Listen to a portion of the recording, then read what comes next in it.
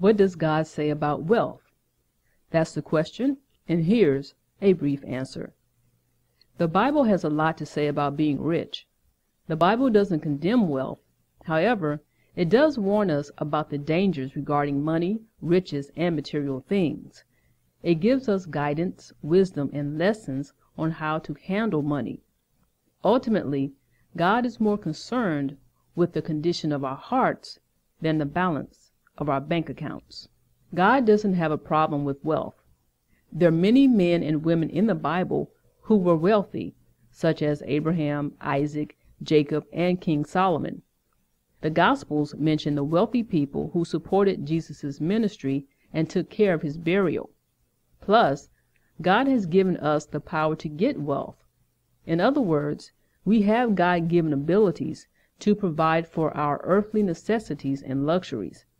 Finally, wealth, when used wisely, is beneficial to advancing God's kingdom on earth. On the other hand, the Bible warns us about the pitfalls associated with wealth. These include greed, arrogance, and theft. God doesn't want us to make money our God.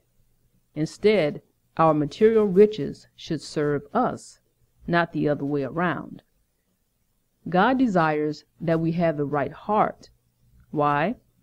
Because what we do with wealth is a reflection of what's in our hearts. When our heart is right, we will do what is right with the wealth we acquire.